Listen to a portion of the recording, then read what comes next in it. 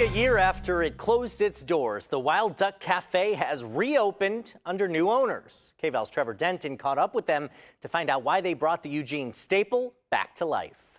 Well, the Wild Duck Cafe is back open for business, and this time it's a student athlete and his family running the show. I think he's a great example of a guy that's winning in life right now. He's creating opportunities for himself. He's building value for his family and his future, and I'm really excited for him. Growing up on the Big Island in Hawaii, Kilohana Haasenritter dreamed of following in Marcus Mariota's shoes and playing for the Ducks. When that became reality in 2022, his parents had a tough time being an ocean away. We were teen parents when we had him, and so everything for us kind of like, I would say, revolved around him. Literally just laying in bed with my wife one night, thinking about how we can get closer to our son.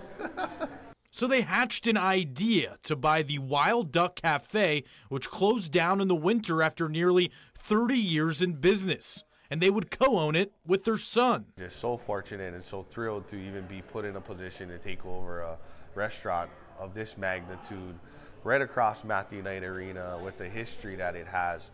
I just was really appreciative of that of the opportunity that I'm going to make the most of it, because one day this is going to be my legacy and I'm going to have to get it passed down from him officially. Not only is it allowing the family to spend more time together, it's enabling Kilohana to get real-world business experience while still in college, something that wouldn't have been really possible before NIL. We just wanted to make sure that our son could have a better foundation compared to when we started off in life. Whatever opportunity that we have, I most definitely took this one because this is huge. This is a staple in Eugene, Oregon, and just Oregon in general.